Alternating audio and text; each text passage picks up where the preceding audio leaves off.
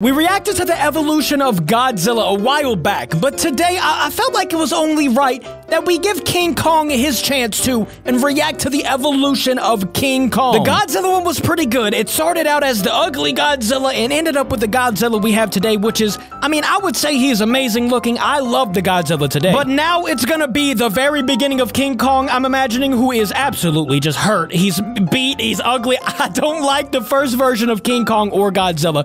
But that's what we're doing today. I'm almost positive that's how it's gonna start, but let's jump in here and see the evolution of King Kong. King Kong is the most recognizable ape in movie history. But almost forgot who it was for a second. In his near century on film, from the 1930s to the modern day, let's take a look at the big ape's evolution. The big ape's evolution. In his original film, King Kong has constantly shifting fur all over his body, minus a hairless chest. He has a prominent brow, flared nostrils, and sharp canine teeth.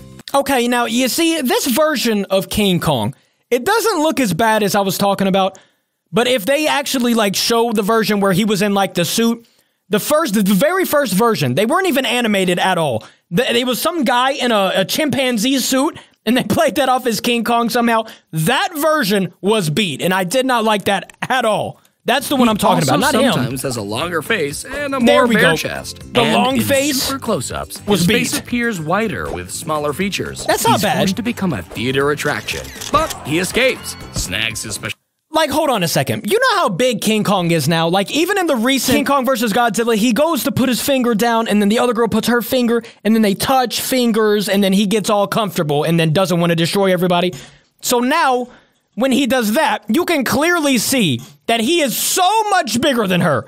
But in this right here, he's not that much bigger than the girl. He is bigger, don't get me wrong. But she comes up to the top of his leg almost, and that is just not how King Kong is. He is so much bigger than this. Special lady friend, only to be shot down from the Empire State Building. In the sequel, he could hold her in his palm. Kong had a son. He's much smaller, has all white fur, and a much happier face. Although to save the life of a shady movie producer, this ape sacrifices himself in flooding water. In King Kong vs. Godzilla, Kong has reddish fur, with bald patches on each of his packs. That King Kong is so beat! Height 148 feet, by the way. That is just not King Kong. Why did they shave around? You know what? Prominent cheekbones, big eyebrows, and is much taller than most iterations of Kong. He is apparently supercharged by lightning, which he uses to fight a radioactive monster, both tumbling into the ocean. I did not know that. The first animated series features a more quadrupedal standing Kong with brown fur and stylish hair. This ape also has a best friend, Bobby, with who he goes on adventures. Additionally, this show features the evil mechani-kong, a robotic Kong, operated by the dastardly Doctor Who. In King Kong Escape, Kong is less than half the size of his King Kong vs. Godzilla counterpart. Yeah, we need that big King Kong, baby. With larger facial features. Ew, dude, come on. Look at that King Kong. Why did they have to do him like that?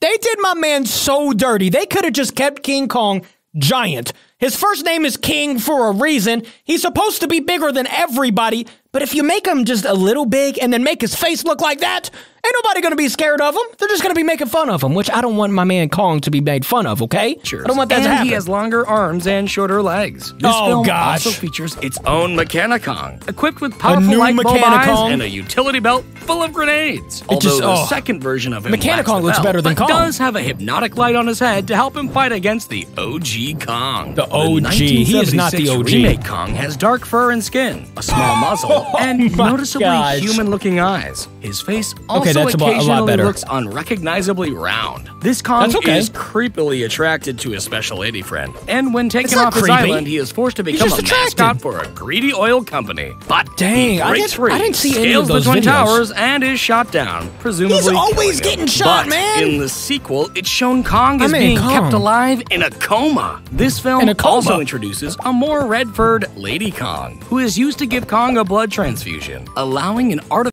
Bro, I have not seen any of the... I guess I need to go do my research and start watching some King Kong movies, because I don't remember any of this going on. Is he about to get a heart transplant or something? What is it? Heart to be... an artificial heart. My man King Kong has an artificial heart. When did that happen? I need to find this stuff out. I need to watch some more movies, guys. I don't know what's going on. This time, Kong is a little taller. Have you guys seen this? Hair, a more pronounced chest, a longer face, and his eyes look less human. He and Lady Kong run off together, only for the military to shoot him down. But there they go. My man Kong is always being shot down. Like, why? Isn't he supposed to be, like, protecting us from Godzilla? Wasn't that always the thing? Godzilla was gonna come in and... I said Godzilla. Godzilla was gonna come in and destroy Earth or something?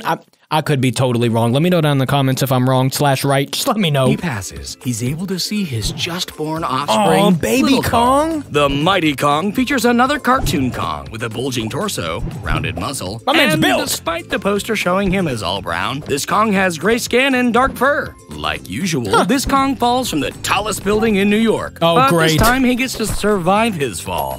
Kong in the animated series features a muscular build, a blue... Dang! My man, King Kong is built right there like a truck. My man is built like a Mack truck right there. That is how Kong should look. Longer arms and a tiny head. Although in his final outing, his look would be more streamlined with a larger head. Notably, this Kong can meld minds with his human brother, which boosts his intelligence and allows him to double in size. The 2005 King Kong looks largely like a silverback gorilla, with noticeable scars and large protruding teeth. This Kong is easily entertained, but much like his original counterpart, no match for bullets and a 1,400-foot fall. Kong, King of the Apes, features a more stylized young Kong, who then grows into an adult. In the second season, he's given a slight redesign with thicker skin. This Kong wears laser-proof arm bracers and occasionally rides a giant jetpack. Bro, you mean to tell me I've been missing out on Kong with a jetpack, Kong with lasers on his arms this whole time?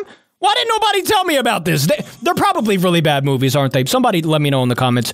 Are these good movies? Do I need to watch these movies? In Kong Skull Island, I feel like Kong has great posture. His fur is light brown, and he has prominent scarring on his chest. This Kong defends his island's visitors from his unruly neighbors. In the follow-up, Kong is much larger, has darker fur, and much larger. That's what I'm talking about. Look at the height. 337 feet. Now we are talking King Kong versus Godzilla. That's how it should be. He should be that tall all the time. He should be that big. Now yields a fancy dorsal fin axe to help him face off against the king of the monsters, who need to team up and take down an even greater threat, proving once and for all that Kong really is the king of the apes. Is he, though? He's the king of the apes. I thought he was going to say king of the monsters. That's Godzilla. That's going to be the end of this video. Let me know down in the comments below, though. Who do you think is better, King Kong or Godzilla? I've seen the movie, and I'm just going to go ahead and tell you, man, I think it's Godzilla. I always root for King Kong in all of these videos, but I mean, Godzilla just held the power over King Kong. And I mean, what do you do with his atomic breath and all that? King Kong only has his fists and his legs, and he is strong. Godzilla can just do a lot. If you like this video, hit that like button and also that subscribe button. If you haven't yet, do it for my man King Kong. And I will, of course, see you guys in tomorrow's video. Thank you for watching with me. I love ya. Goodbye.